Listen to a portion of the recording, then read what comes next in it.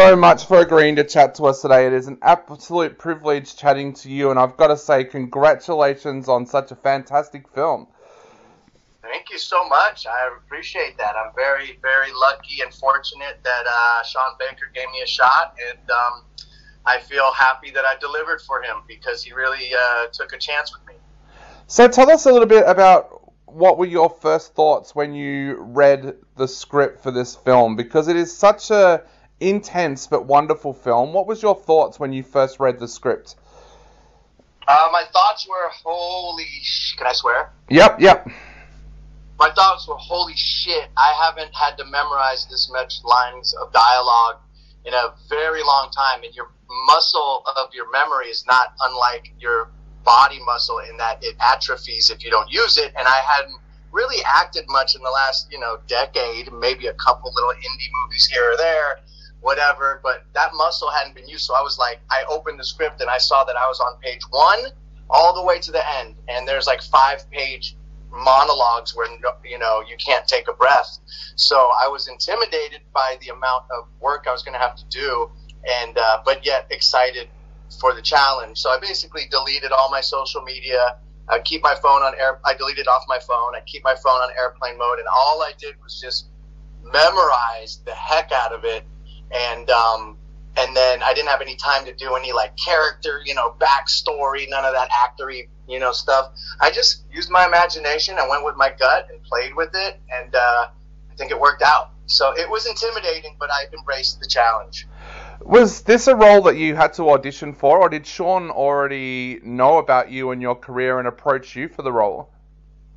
Both. So he had been following my career since MTV back in the 90s. He knew who I was, and I was on his radar. He told me for a long time. And he got my phone number through a mutual friend, July 2020, last year, and reached out and said, hey, I'm doing this movie. I know it's last minute. Can you put yourself on tape right now?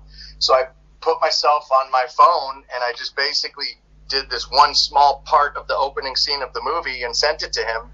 And he said, okay, I need you here in 3 days. And they rented me a car, and I drove right to Texas. And we just started working immediately. So it happened very quick.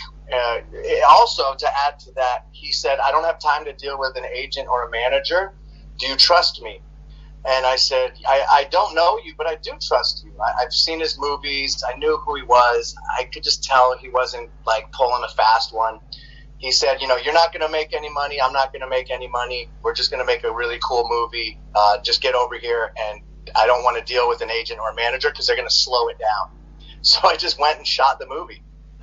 Aside from learning the lines, how do you explore a character and get into that character within 3 days? I mean, Mickey Rourke went and hung out with old wrestlers to do The Wrestler. You wouldn't have even had that opportunity to talk to people that have worked in the industry. So how do you prepare yourself to become that character in 3 days? Well, you don't prepare. I mean, which is sort of interesting because that's like my motto in life is I really don't like plans and overthinking things.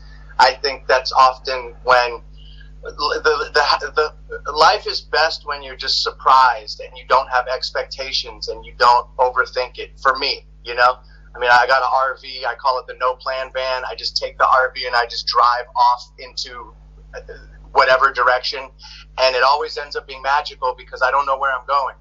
And I feel like that's how this movie was, is that I just didn't have any expectations, there was no time to think. You just did it, and you went with your instinct, and I feel like we don't do that enough. That's why improv is always so magic. You let us improv.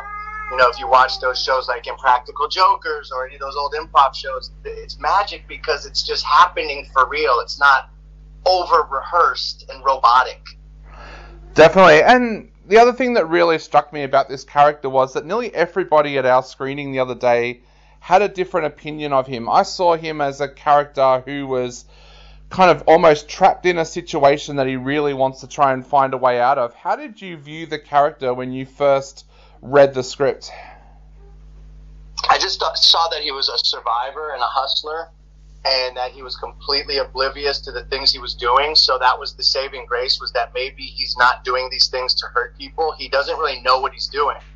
And then there's a little room for sympathy for the audience, to maybe just a little window for the audience to say, oh, maybe, I want to see what happens to this guy. Because if he's just an asshole for 2 hours, it's hard to stay invested and care what the outcome is for him.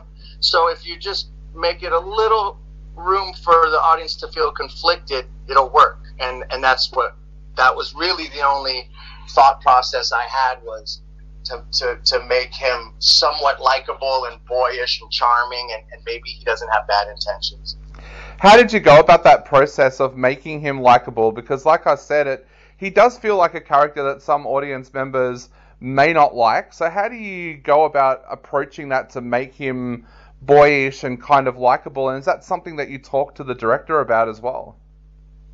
I mean, I think he just saw me doing it in my initial audition. I think I just, quite frankly, I probably, I feel like I got through a lot of life by just throwing on a little charm and charisma and making people laugh, and that's sort of been my survival mechanism in real life. Like I always like to make people laugh and feel good. That's what life's about. So I just applied that to this character. Even though he's doing reprehensible things, he's a real charmer, and a trickster, and he seduces people. The only difference is he's doing it with, the stakes are very different. I'd like to think in real life I never would want. I'm very self-aware and don't want to hurt anybody, and he's just ruining everything at every turn. So I just use that. I just use some the boyish charm that I probably had used a lot when I was younger. Yep. Now, Sean's films are all very natural feeling. Of course, we saw that with Tangerine, we saw it with Florida Project, and we see it again with this film as well. Tell us a little bit about what Sean is like as a director to work with, but also what's the set and the shoot like for you as an actor when you're working with Sean? So he's very open, he's very thoughtful, very good at communicating and asking questions, and he's open to notes, and he would say, like, what would you say right here? Does this feel natural for you? Does this line feel weird? Put it in your own words, and that freedom is really nice, because then you don't feel like you have to say the line exactly. There are some lines that had to be specifically what he wrote, but he was very loose in letting me improv and keep it loose. And on set, it was very hectic because of COVID. I mean, look, shooting a $1.2 million movie in 2020 is ambitious enough. But you add COVID, you add and all of the restrictions and testing and the stress of, if anyone tested positive, we'd get shut down. I mean, I didn't even think we would get through the movie. And working with these first-time local, hires that had never been on a movie set, that didn't understand, how to, act in a movie. And I had to help Sean with them, with the technical stuff, stand on your mark, the camera focuses on you, the lighting's on you, you can't just wander around, you need to stay here. Just little things like that made it never a dull moment. We were just riding an edge the whole time. And also being on location in Texas, does that make it feel more natural for you to get into character as well, because you're not pretending that a side street in LA is actually Texas?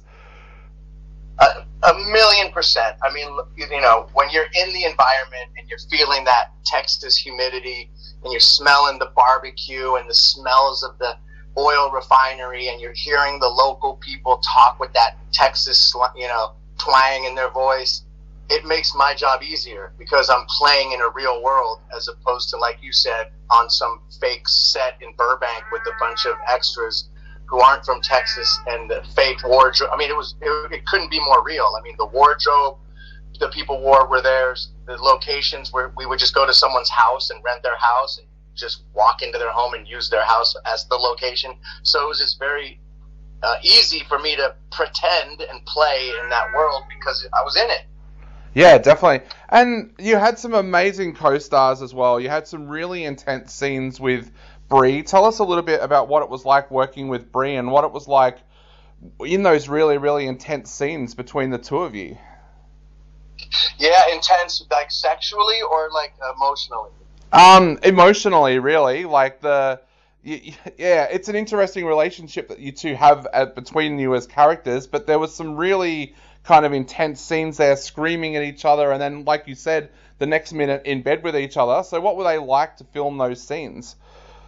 Well, she is a black belt in acting, and I remember showing up and meeting her and being intimidated because she is a New York theater actor, and me being in LA and sort of a guy who just did scary movie and sitcoms, and like I never was really like, I've done acting classes, but I never really considered myself to be like a tortured, real theater actor. And she's like really, really good, and it was intimidating, but she made me raise the bar. And she would, it's just like anything else. It's like if I go play basketball with a bunch of guys who suck at basketball, I'm not going to play very good. But if I go play basketball with some guys who are really good, I play better. So it was kind of like that. Like she just made me raise the bar because she is so good, and she would just, she's just made my job easier because I believed her. I'd be watching her act, and she's so good that I would, really be reacting to her because she's so good. And then you had the opposite with Susanna, because you were probably the more experienced actor with Susanna. How did you approach those scenes with Susanna, knowing that she had less experience than you, and that you were the more experienced actor? Well, that's exactly right. And with her, I felt the need to hold her hand and walk her through some of those things because she moved to LA to be an actor, and she's a natural talent. So it wasn't like this was like, what is this, acting? She had the goods. She just didn't have the experience. So she would be a little nervous between takes. I would see her. I could tell she was nervous. And then as soon as the camera rolled, she would just lose all of it and just light up the screen, nail her lines. She was so good, and then cut, and then she would be like, oh, did I mess that up? And I'd say, no, you actually just killed it. And I'm surprised because I've been around actors who are much more experienced than you, and once it's lights, camera, action, they actually lock up, and they actually get nervous when it's time to perform. And she was the opposite. She would be, a little nervous between takes, and then as soon as the cameras rolled, she just transformed.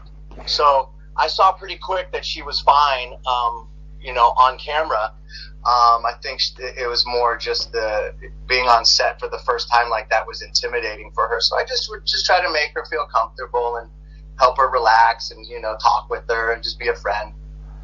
Well, Simon, we are almost right out of time. So to finish up, what would you like to say to Australians out there who are thinking about going along and checking out Red Rocket on January 6th?